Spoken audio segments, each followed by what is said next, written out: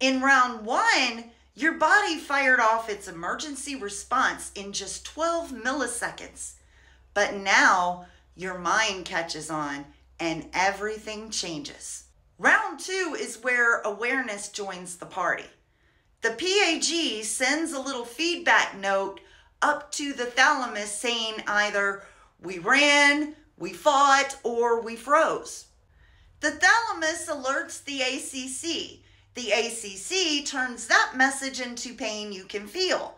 Then it messages its bestie, the insula. So now the insula gets louder, now translating both emotions and body. Then the insula alerts the PCC, and the PCC goes, "This is happening to me."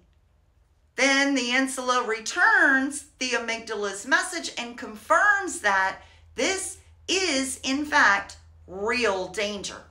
That's when cortisol's other converter, norepinephrine, floods your system to keep you hyper alert.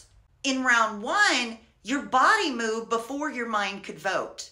In round two, your mind joins the election, and the results are unanimous.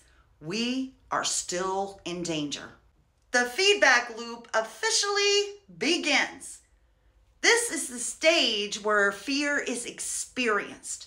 You feel it, name it, and thanks to substance P, you also hurt from it. I hate this one. Well, just stop overreacting then.